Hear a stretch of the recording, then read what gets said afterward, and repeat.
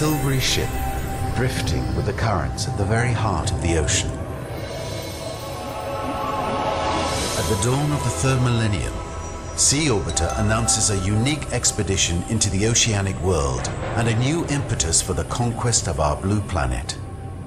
Its mission: explore the ocean, still widely unknown, in order to better understand its mechanism and educate our societies regarding its critical role for the planet. Thanks to its slow drifting pace and its vast autonomy, it will allow long-term stays for a large family of explorers, continuous day and night observation of the seemingly endless wealth of marine life forms, permanent and easy access to the undersea world, allowing perfect symbiosis with the aquatic universe. All these features make SeaOrbiter the first nomadic international oceanic station wandering amidst the mightiest of gardens, the ocean.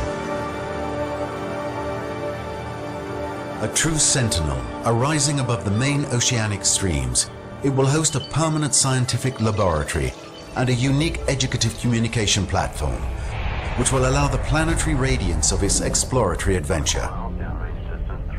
On board this ship, and for the very first time ever, a crew of 18 will be able, and over very long periods, to live under the sea 24 hours a day, with ability to deploy a number of exploration devices which will expand SeaOrbiter's capacity to investigate further the abyss, a world of the unknown.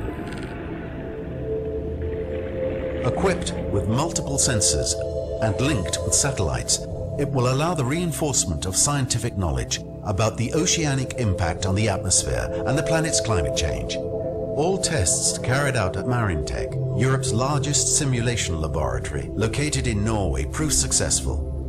The greatest storms could not affect SeaOrbiter's stability nor hinder its operations.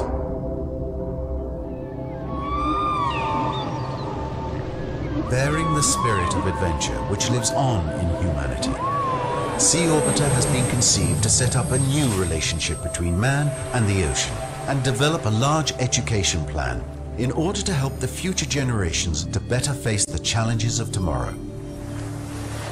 Because it is from the ocean that will be born the destiny of civilizations to come.